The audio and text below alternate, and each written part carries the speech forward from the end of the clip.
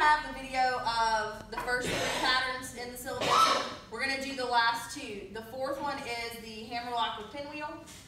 So we start it like an underarm turn. Slow, quick, quick. He walks me under. Quick, quick, slow. He goes under. Quick, quick, slow. And then we're back together.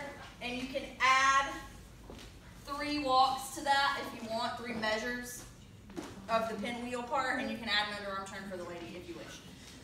And then we did, this is called a left turn with an underarm turn, pivot, and grapevine. So it's literally just listing all of the elements in order. So we start with the left turn.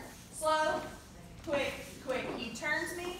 Quick, he does a spiral, grapevine, step, free spin, quick, quick, slow.